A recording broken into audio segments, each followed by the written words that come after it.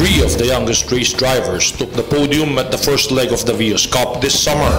15-year-old Luis Gono, veteran drifter Jason Chua Choi, and champion karter Alan Uy took the top three posts of the first leg.